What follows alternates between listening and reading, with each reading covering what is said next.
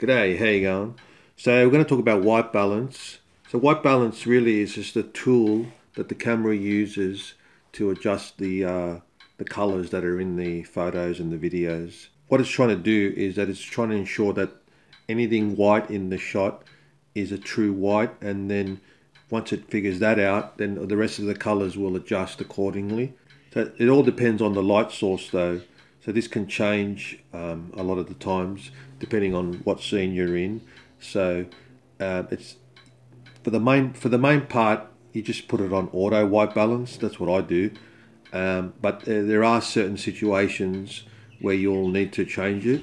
Now Olympus, they give you, most cameras do, presets that you can use. So we'll go through the presets, and there's also certain scenarios where the presets don't work, and then you can use a thing called one touch white balance, where you put a white piece of paper and you record that whiteness of that paper near the actual source of what you're taking a photo of, and then that's white, and then the colors will be correct.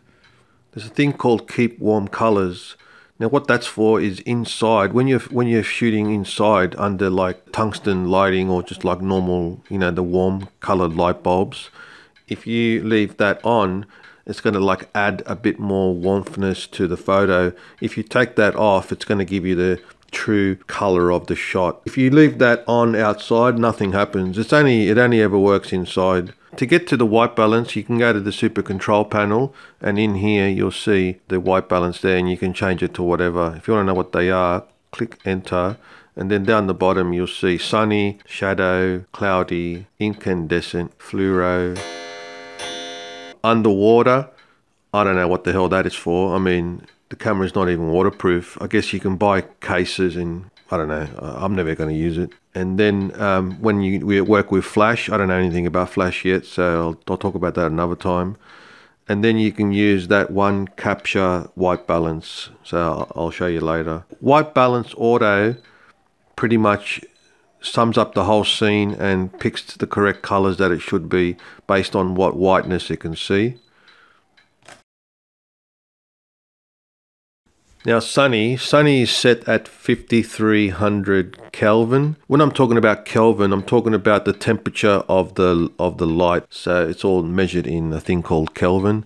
Sunny's for shooting outdoors on a clear day, or to capture the reds in a sunset, or the colors in, say, like fireworks, for instance. Shadow. What shadow does, that sets it at 7500 Kelvin.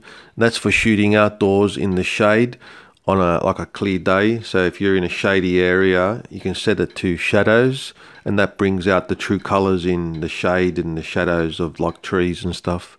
Then you've got cloudy, and cloudy is at 6000 Kelvin. That's for shooting on cloudy days, obviously. Okay, so now I'm in an incandescent light. That's just those normal lights that you get inside, the warmer ones, and you can tell you're inside. When you see photos like this, you can tell that the light's on, and it's one of those old incandescent lights. So now I've flipped it over to the incandescent preset on the white balance, and you can see it's much better now.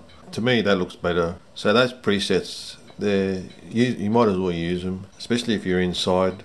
Okay, so this is white balance on auto, and I'm inside with a fluorescent light.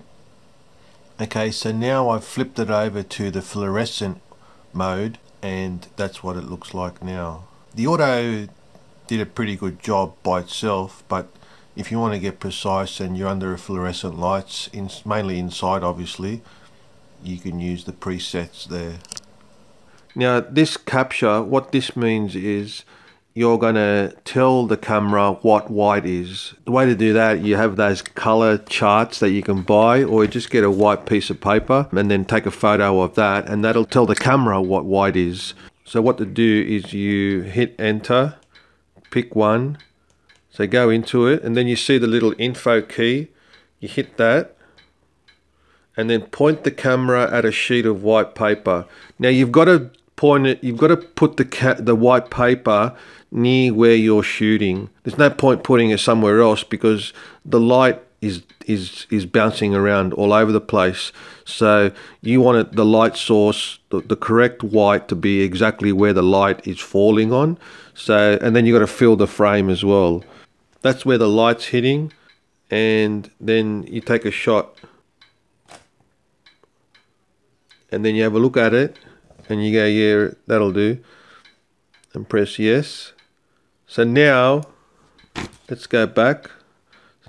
So now it's already set there. You see there now it's already set it to 1. Now that's been set. Now you can actually see there, that's done a really good job. I might start using this more often. And then the last one here is custom white balance. What custom white balance is you can actually pinpoint what you want in Kelvin. You press the info key, and then you can muck around with the Kelvin as you go. 2000 is the coolest, and then it just, you can see how it gradually goes up and it becomes warmer.